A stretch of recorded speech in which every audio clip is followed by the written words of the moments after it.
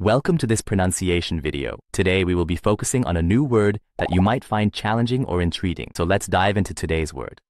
Innern, which means Innern is not an English word, possibly a misspelling or foreign term. let's say it all together. Innern. Innern. Innern. One more time. Innern.